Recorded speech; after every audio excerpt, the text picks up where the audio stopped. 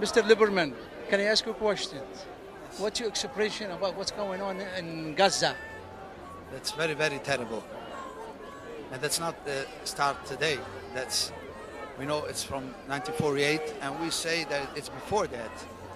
Since Zionism, the state of Israel is against God and it's against the Torah. Since Zionism became, they made all the problems everywhere in the world, and especially in Palestine. Jews lived in peace with the Palestinian people for hundreds of years. We know we can live in peace, and it still can be peace. It's only the problem is the state of Israel and Zionism. We have now in Palestine living thousands of Orthodox, true Torah Jews who oppose the state of Israel. They don't recognize the state of Israel. They want to live in peace. And I, personally, my family, I have a lot of family who are living now in Palestine.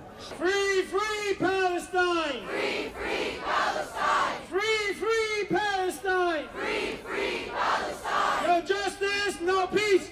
No justice, no peace! no justice, No peace!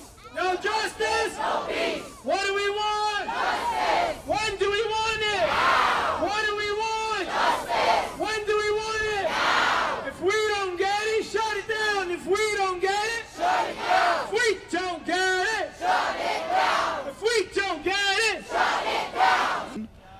Of Israel, which does not represent anything that has to do with Judaism. It's a political, organized movement called Zionism, which wants to uproot anything that's Jewish, anything Jewishness in the Jewish nation.